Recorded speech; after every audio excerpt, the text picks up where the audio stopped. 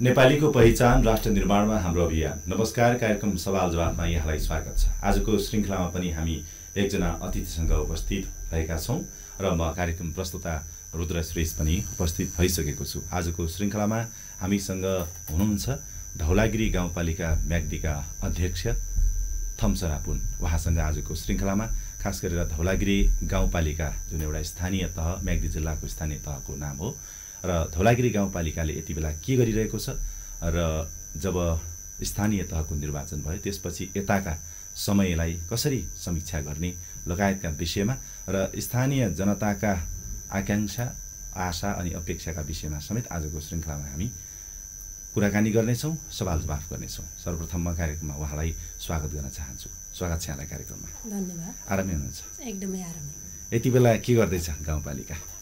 यति बेला गाउँपालिका यो आर्थिक वर्ष 75-76 को पहिलो चौमासिकमा छौँ। लगभग सकिन लाग्यो।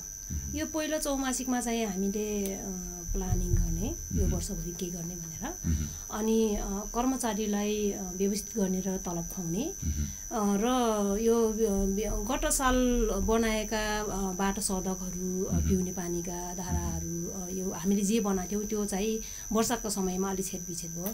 त्यसले चाहिँ मर्मत सम्हार गर्नेमै व्यस्त भयौँ हामी। हजुर, जस्तो यो एक वर्ष कटेर यतै आयो, निर्वाचन भएको पनि होइन, यहाँहरू नेतृत्वमा आएको भनौँ एक हिसाबले।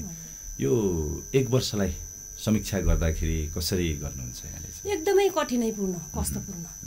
अब एउटा कुरा, हामी मैले नेतृत्व गरिरहेको पालिका चाहिँ केन्द्र विवादित थियो। त्यो टुङ्गाउनै हामीलाई 3-4 महिना लाग्यो। अझै पनि त्यो टुङ्गो लगाइयो, तर हामी पनि सन्तुष्टि छैनौँ र जनतालाई पनि खासै फाइदा छैन त्यो टुङ्गेको निर्णयले। अब त्यस्तै भयो। अब जे भए पनि त्यसलाई स्वीकार्नु पर्ने छ, किनभने बहुमतले निर्णय गरेको कुरा हो। अनि त्यसपछि हामीलाई कर्मचारीको व्यवस्थापन भएन। अब 3-4 महिना त हामी एकाउन्टेन्टविहीन भइयो। अब लेखापाल चाहिँ नभइदिएपछि हाम्रो आर्थिक कारोबार एकदम ठप्प भयो। अनि बेसरी सङ्घर्ष गऱ्यौँ, हारगुहार गऱ्यौँ, अनि सहलेखापालको व्यवस्थापन भएपछि बल्ल बाँकी 6-7 महिना चाहिँ हामीले एकदम दौडधुप गऱ्यौँ। अनि जुन केन्द्र हाम्रो छ त्यो ठाउँमा विद्युत केन्द्रलाई जोडेको छैन, सडक पनि सिजनल हो, अनि त्यहाँ सञ्चारको पनि सुविधा नै। अब त्यो टेलिकमको टावर जोड्नै हामीलाई 1 वर्ष लाग्यो। अब अहिले कर्मचारीहरू मेरो पालिकामा गइसकेपछि परिवारसँग सम्पर्क पनि हुन नपाउने, त्यहाँ गइसकेपछि उनीहरू छटपटिने खटपटिने। अब त्यसको विकल्पको खोजी गर्नुपर्ने, गर्दै एकदमै यो 1 वर्ष पैसा हामीलाई परेको हाम्रो पालिकाको विकास गर्नको लागि व्यवस्थापन गरिएको रकमलाई चाहिँ दुरुपयोग हुन दिएनौँ र त्यति धेरै चोरको रूपमा एकदम ठुलो एमाउन्टमा अल्ल्यामा राख्नु पनि गरेनौँ। हामीले अल्ल्यामा राख्ने बाटो पनि हामी चुक्यौँ, किनभने हामी एकदमै 3 जना ओभरसियरहरूको व्यवस्थापन गरेर हामीले एकदम तदारकका साथ काम गऱ्यौँ। जे सकिन्छ त्यसरी गऱ्यौँ। यो 1 वर्ष चाहिँ मलाई लाग्छ जति चुनौतीपूर्ण भए तापनि सन्तोषजनक चाहिँ काम गरेको छु जस्तो लाग्छ मलाई।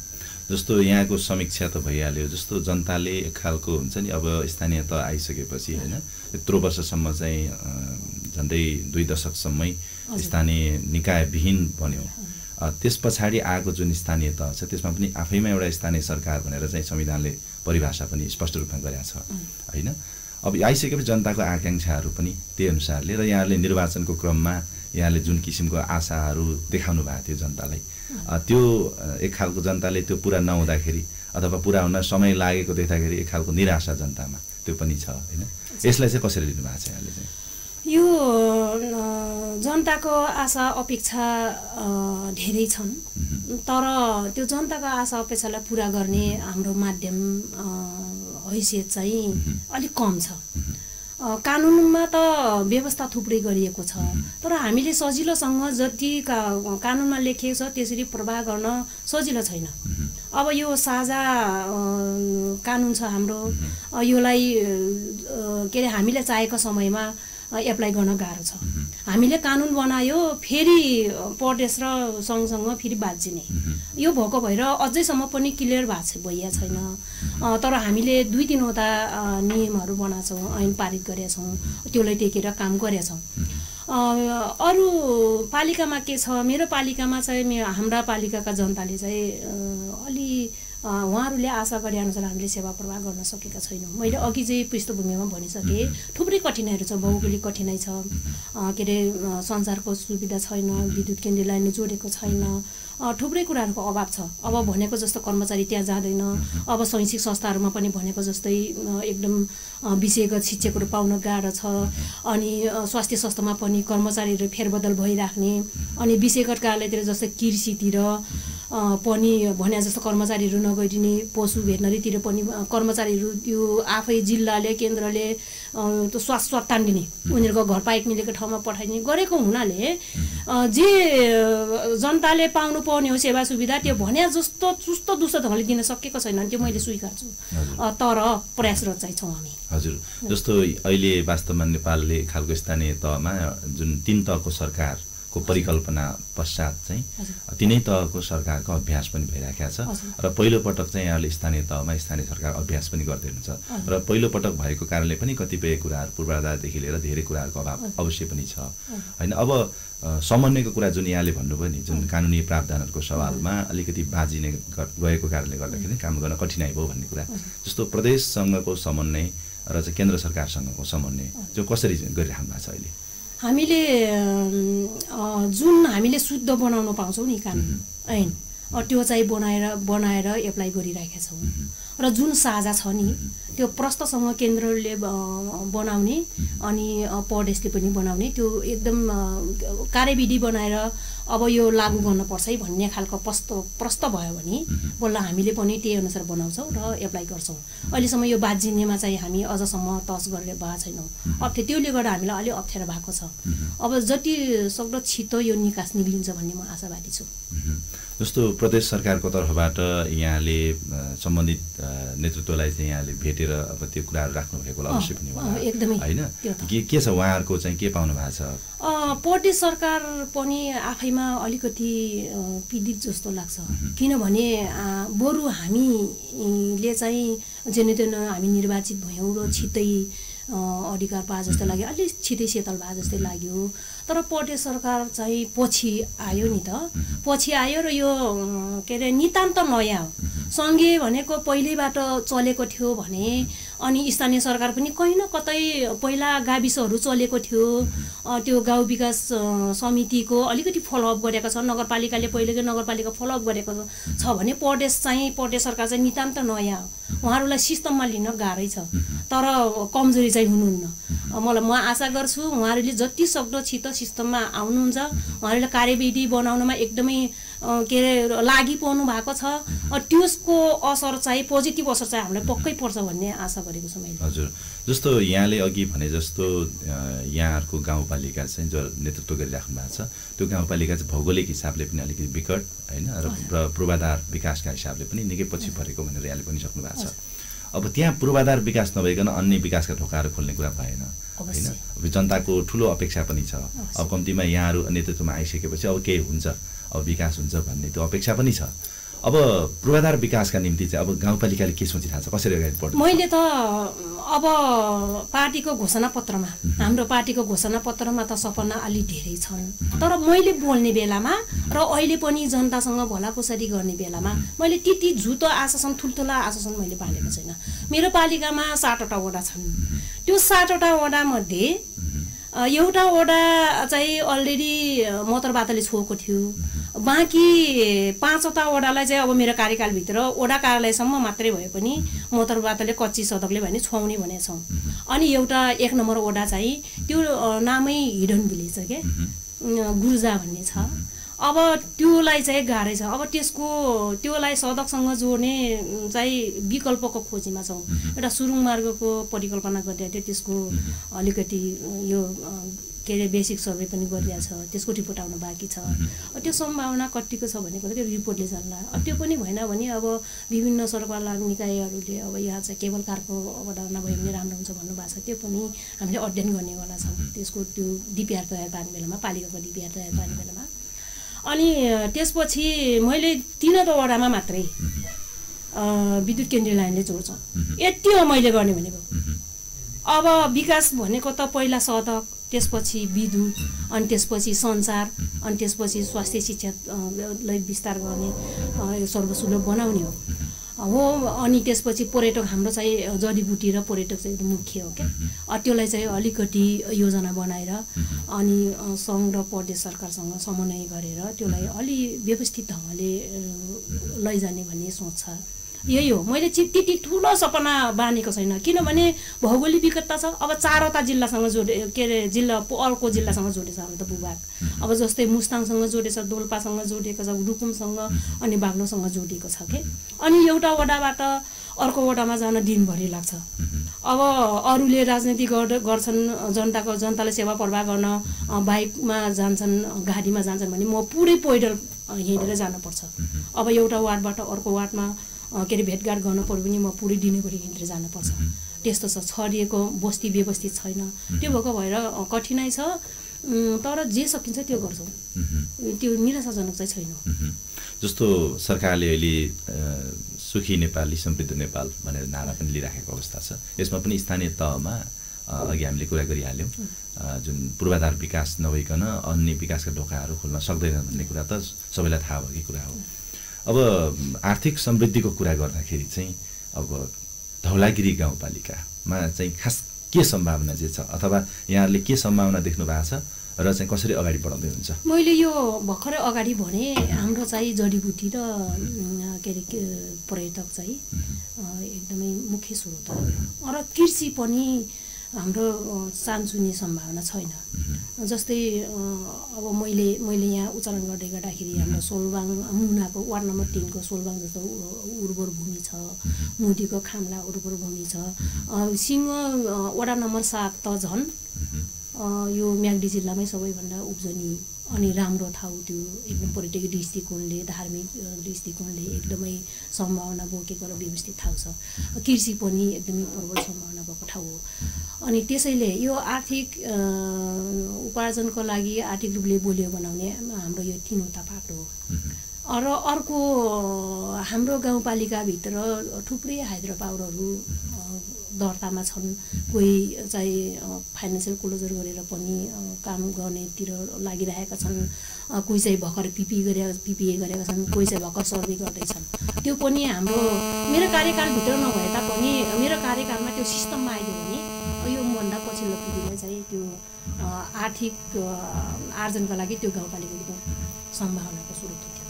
हजुर, जस्तो अब यहाँले अहिले जुन गाउँपालिकामा त्यो आर्थिक समृद्धिको लागि चाहिँ खास गरेर जडीबुटी र पर्यटनको सम्भावना भनेको र धेरै ठाउँमा त्यस्तो खालको कुराहरू, पर्यटनकै कुराहरू अलिक बढी पनि, र यो प्रदेशमा विशेष गरिकन पर्यटनकै सम्भावना छ भनेर अब गण्डकी प्रदेशका मुख्यमन्त्रीदेखि लिएर अन्य मन्त्रीहरूले सबैले भनिरहेको अवस्था पनि छ। अब यसमा सेवा प्रवाहको कुरा गरौँ। अब अलिकति कुरा त भइसक्यो, यहाँले गरिहाल्नु भएको छ। भौगोलिक कठिनाइको कारणले गर्दाखेरि जनतालाई सेवा प्रवाह गर्ने कुरामा पनि अलिकति कठिनाइ, अप्ठ्यारो भन्ने त भनिहाल्नु हो। त्यसमा चाहिँ जनतालाई सेवा प्रवाह गर्ने कुरामा चाहिँ जुन कर्मचारी अभावको कुराहरू पनि आइहाल्यो होइन, यहाँले भनिसक्नु भएको छ। त्यही पनि यो हुँदाहुँदै पनि यहाँको तर्फबाट जुन जनतालाई सेवा सुविधा दिने कुरामा र चाहिँ जुन सरकारले जुन अथवा भनौँ संविधानले दिएका अधिकारहरू बमोजिम स्थानीय सरकारले जे अधिकार अथवा जे सुविधाहरू दिनुपर्ने जनतालाई ती कुराहरूको सवालमा चाहिँ के छ? स्थानीय जनताको प्रतिक्रिया अथवा उहाँहरूको धारणा चाहिँ के पाउनु भएको छ? हाम्रो पालिकाभित्रको जनताले चाहिँ यो कस्तो छ भने हामी सङ्क्रमणकालमा गुज्रिरहेका छौँ। पहिला वडा सचिवहरू, गाविस सचिवहरू सदरमुकाममा बस्ने, भयभरका काम सबै सदरमुकाममा आएर लिने गरेको रहेछ। त्यस्तो रहेछ। अब मैले पनि त्यही उपभोग गरेको हो। त्योलाई टोड्न, त्योलाई डाइभर्ट गरेर गाउँमै फर्काउन कठिनाइ त भएको छ क्या हामीलाई। अनि यो जनतालाई सेवा प्रवाह गर्ने बेलामा जस्तै पाट हुन्छ नि त, स्वास्थ्य शिक्षा के अरे कृषि यो सबैतर्फ, पर्यटन सबैतर्फ। अब पर्यटनको लागि अब पटमार्गहरू राम्रो बनाउनु पर्यो।